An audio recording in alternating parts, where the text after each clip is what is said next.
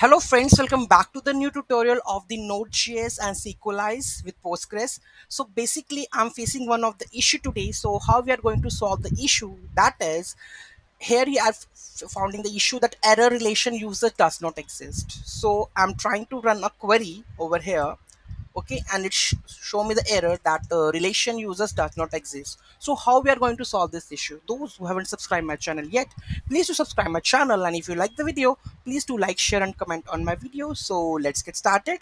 So currently the Postgres equalize, what it do, it basically, here you can see that I am defining, let me go to the database, then we have models, okay. So here we are defining the users, okay, user table, and where the data is fetching, that is users, okay. So by default what the Postgres equalize do is it always pluralize the table. So basically I am just using the user, but it's saying that the users table, so it's a issue over here, okay. So make sure to, if you're facing that issue, you need to add one more line into your model, that is table name. So you have to restrict the table name, okay.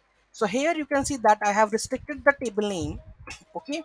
So that should use the user, okay. So you can see that, just add this table name user and save this one and try to run the query again. Okay, so here let's go.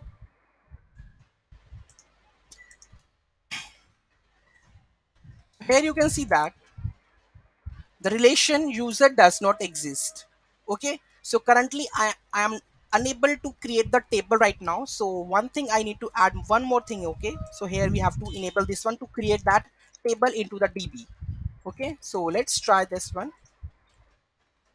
So here you can see drop table if user is key. Now the query is run and it will create the user, okay. Now let's try and go and check this one, test DB, whether the table is created or not. So here we go with that one, test DB one, okay. Let's close this one, and here we have the schemas, then here we have the schemas, then we have a table over here. So tables, then you can see that if I go and get the all rows, now it's created. So the error, I think, gone. Let's try to run this query. So here you can see that empty result and there is no error. So this is how you can fix this issue very easily. Any doubt, any query in that, let me know in the comment section. Thank you so much for watching this video. Have a great day.